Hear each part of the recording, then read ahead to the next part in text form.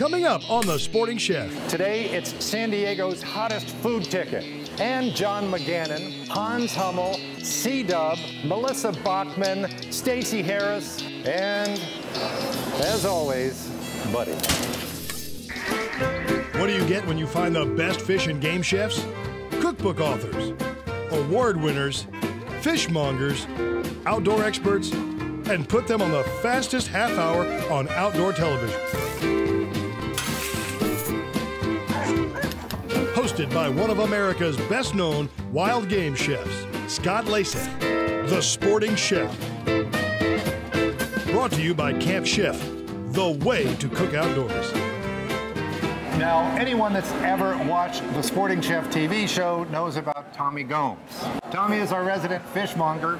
He is the man behind the marketing side, anyway, at Catalina Offshore Products. Yeah. San Diego. What am I doing here tonight? You roped me into something. What's the deal? We're doing what's called Collaboration Kitchen, and we gathered the top chefs, and unfortunately they were all busy, so we got a hold of Scott, and he came into town. What we're doing tonight is once a month we raise money for people around the city of San Diego, underprivileged children and stuff like that. And tonight we're raising money for San Diego Oceans Foundation. It's a nonprofit group of young people who are trying to clean up our bays, estuaries, and try and do the right thing and educate people on what's going on locally with our ocean today. And with any stroke of luck, we're going to have a few people that are going to actually show up here to eat this stuff.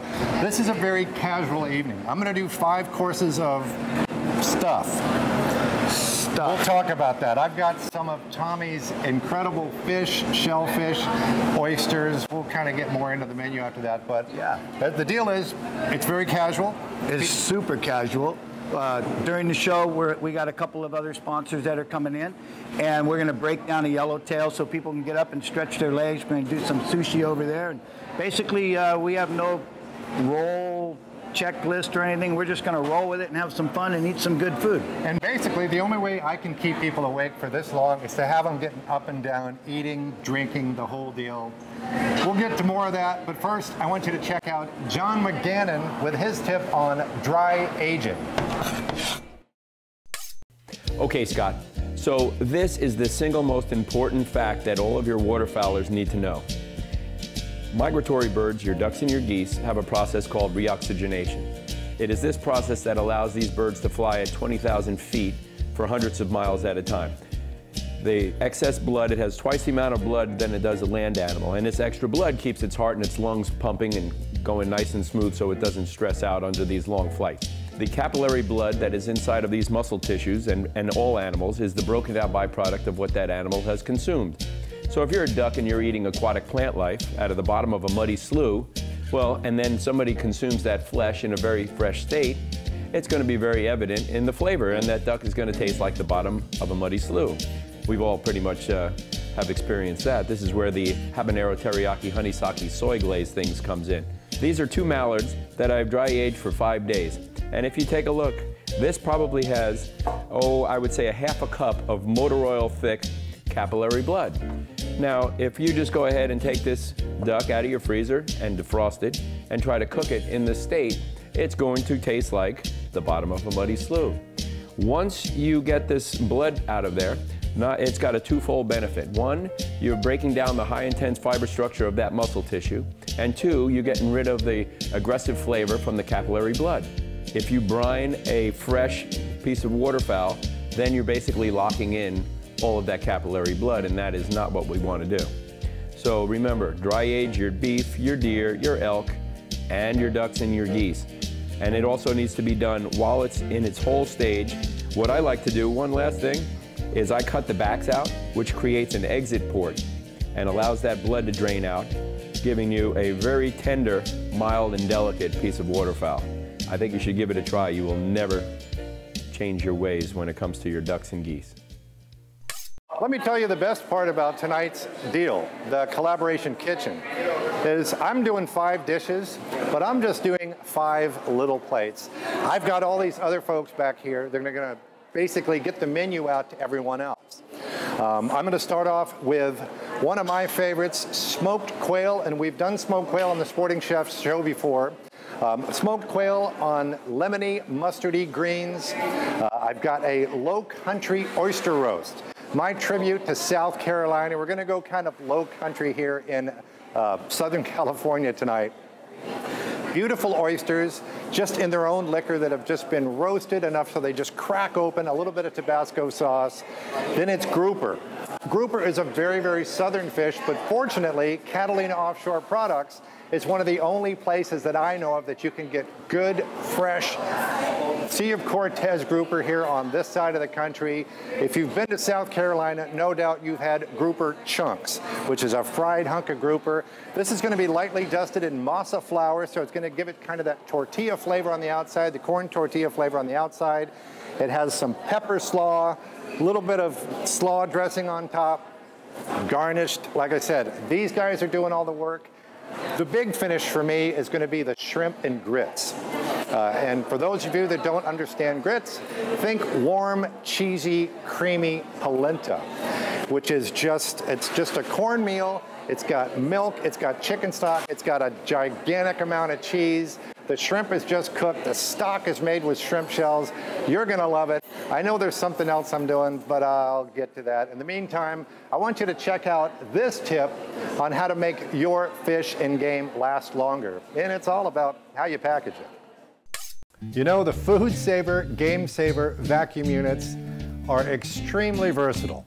It's not just about making your fish and game last as long as possible. Let's say you make a big pot of stew and you want to freeze it so that you can use it all year long, or maybe you want to take it camping with you. These portions here, this is the portion pouch. It's split in two here. And what I like to do with that is I like to take stews. This is a paella rice that I've got that's good for about 2 portions. And all you have to do to revive it, to bring it back to life, is to drop it into boiling water.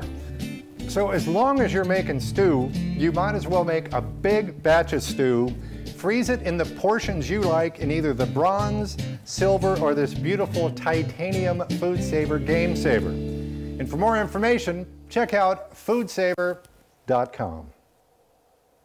Coming up next, there's a ton of stuff going on here in San Diego, and Hans and Cee Dub, Melissa, Stacy, and Buddy.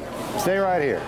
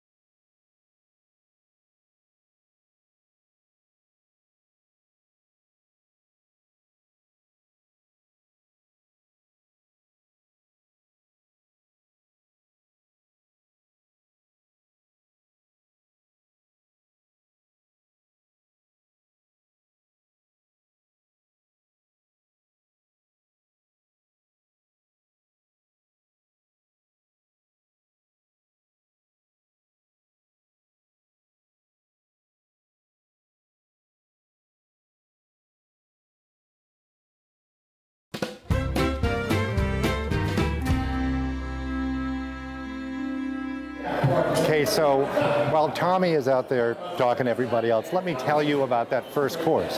The first course is the smoked quail. It was brined in just a basic salt water brine with a little bit of sugar and some orange juice and some fresh ginger.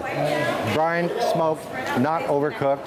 It went on some greens. And again, these guys here, these guys did all the work on some lemony greens with a Dijon and lemony mustard vinaigrette.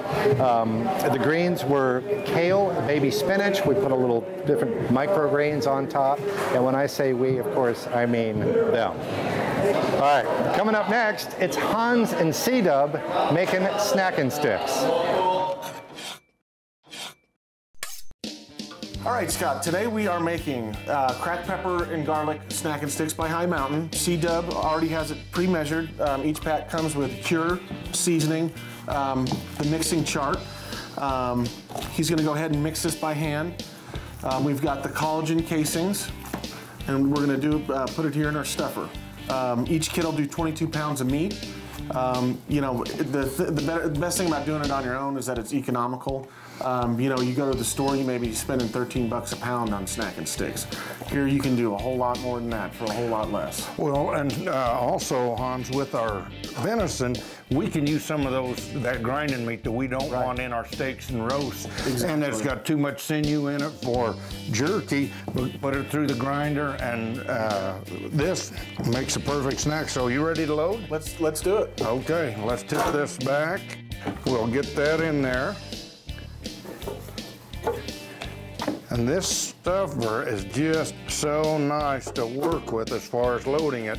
And what I've got here are the collagen casings. These are edible. They come with every pack. There's 4 strands in each one. They'll do a total of 22 pounds of meat.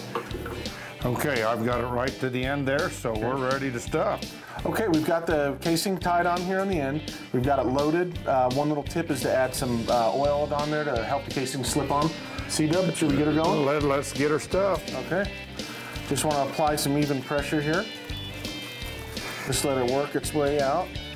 And you can do this one person, but it really helps when we do it with 2. And there we are, right to the end of our casing. We can add more casing. We're just going to keep going until we're done. And then tie her off, and here we go. We'll just put that right in your smoker or your oven. Be done in about 2 hours. Okay, if you haven't had a low country oyster roast, let me tell you.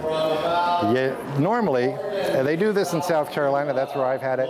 You build a big fire, get a bunch of coals, and then on top of that bed of coals, you just put a grate or a rack on top, and you just shovel these fresh oysters on top of it, cover it with wet burlap, and it steams in its own juices and the burlap. And then once they've started to open, you crack them open the rest of the way. And where I see that is on a big countertop height table with a hole in the middle. It's a plywood table. They shovel the oysters on top. You put a little hot sauce on it and eat it with saltine crackers, and that's the whole deal. We're doing it a little bit different here, but the concept is basically the same. You can also do it in a skillet, just a cast iron skillet. Put some oysters in there, a little bit of beer inside to give it some moisture. Cover it up, let it steam right on top of the stove top or in the oven. That's your oyster roast. This is Melissa Bachman. There's a couple things that most of us have in common. We like seeing things blow up, especially when they're in slow motion. And most of us, well, we don't do enough shooting at the range. So I decided to combine those two, and I'm gonna be out shooting household items all in slow motion.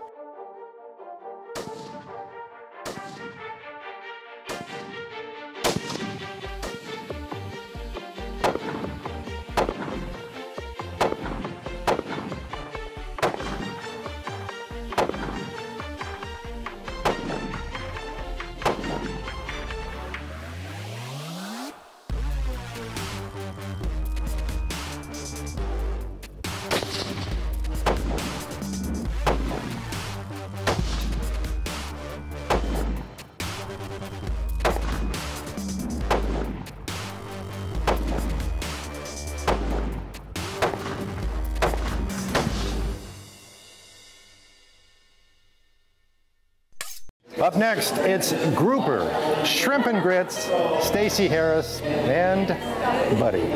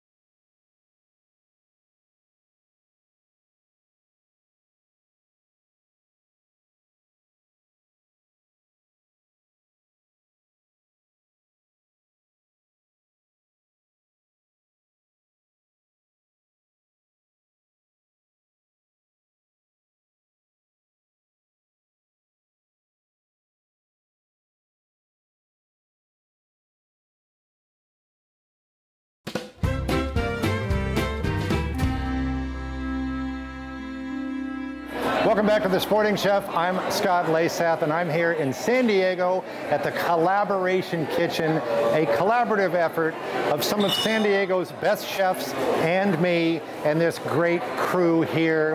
I'm telling you, the next course is going to be grouper. And this grouper is going to be lightly dusted in masa flour. It's one of my favorite ways to dust fish. Masa flour is what they make corn tortillas out of. It's going to give it that corn tortilla flavor. If you take half masa flour and half regular flour, it's still going to make a nice crust on the outside. Make sure you season it with salt and pepper.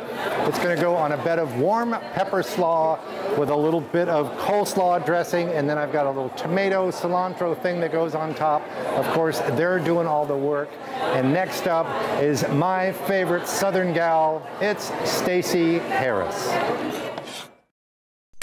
Today I'm going to be making a brined and smoked turkey breast. Before you smoke the turkey, you're going to need to brine it.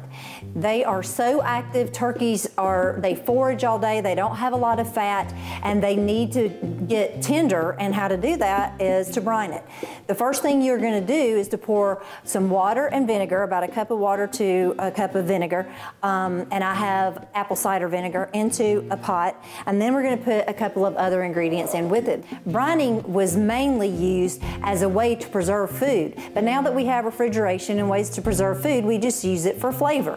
A basic brine is 1 gallon of water to 1 cup of kosher salt, and really you can just use that, but this is the time to put in a lot of other elements like a bay leaf, which I'm about to add to this mixture, some salt, brown sugar, some garlic, and you got it made. So I'm just going to put it right in here.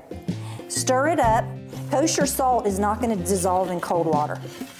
As soon as this dissolves, you're going to add the rest of the water to it. You're going to let it cool, and then you're going to add your turkey breast and refrigerate it for about 24 hours. I've been brining my turkey for 24 hours.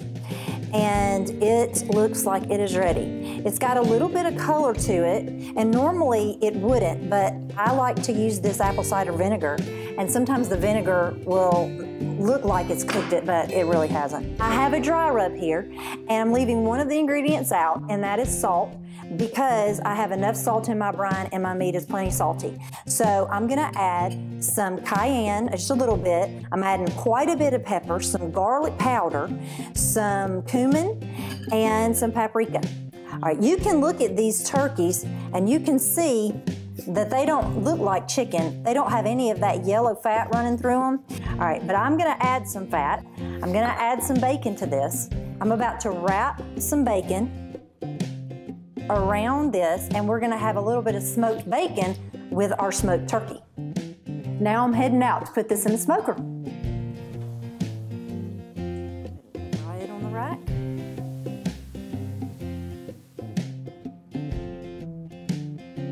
My turkey's done. It smells great, it's gonna taste great. I bring my turkey to an internal temperature of about 150 degrees. I let it rest for about 10-15 minutes, and it'll continue to cook during that time. And then you can slice it up and eat it, and boy, are you gonna be excited. It's a wonderful turkey.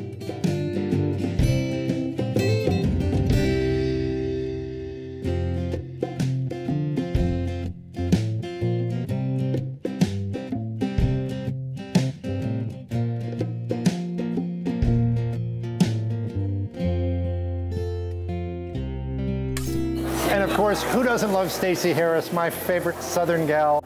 You know, what she does is incredible with her sustainable foods. She raises chickens, she homeschools 7 kids, she does it all. She's Wonder Woman, and I'm not. But you know what? She does the Southern thing, and these guys are doing shrimp and grits. Grits are one of my all-time favorite comfort foods. The real grits that I've had the first time, it was in Charleston, South Carolina, at a restaurant called Magnolia's, and that's where I was first introduced to the real best shrimp and grits in the world.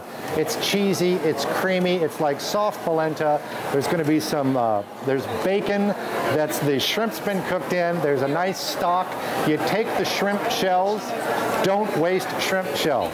Put them into a stock pot with celery, carrot, onion, put some cold water on top, bring it to a boil, and then just let it simmer.